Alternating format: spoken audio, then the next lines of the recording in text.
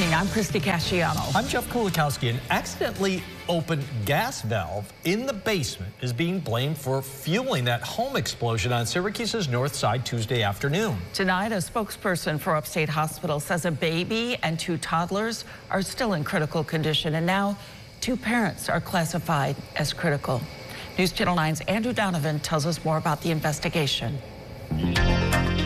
What we could only see from the road, Captain Joe Fennell saw up close. Would you describe what it was like in the deepest parts of that pile? Oh yeah, there was a lot of ruin. There was a lot of, again, things thrown apart. Walls had collapsed. Just the ceiling, there was a floor joist of the first floor were caved into the first floor, or into the basement.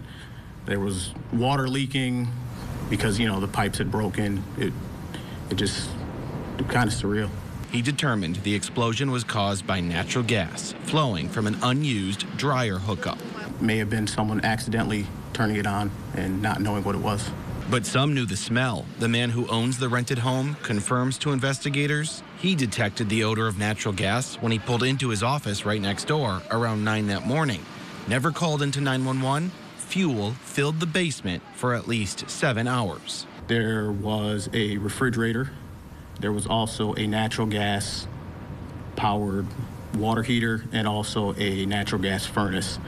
Any one of those in their normal operation, if they, would have turned on, could have been enough to set off that perfect fuel air mixture. A blast that crumbled the basement's concrete walls, collapsing the house on top, hurting 12 of the 13 people inside. The difficult times are not through. The family has a lot of recovering to do, and certain members of the family have even more. So these families are going to continue to need our thoughts, our prayers, and our support.